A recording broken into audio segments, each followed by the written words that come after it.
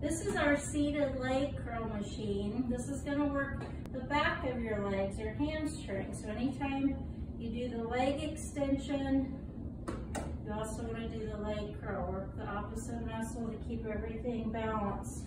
You've got a few different things to adjust here. The first thing is this back pad. For someone like me who's shorter, I usually bring it as far forward as I can. This part will adjust once I get seated.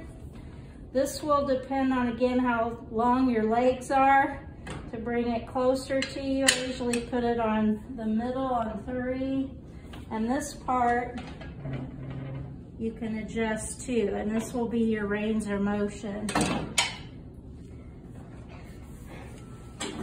All right, you're gonna put your legs up like this, and then this part comes on down.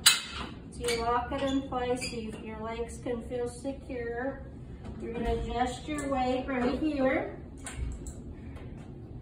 And it goes every 20 pounds, 10, 30, 50, and then there's a dial to add on 5, 10, and 15 pounds. And all you do is you can hold on here and then just push down. You're going to feel that in the back of your legs. You'll feel it in your calves too.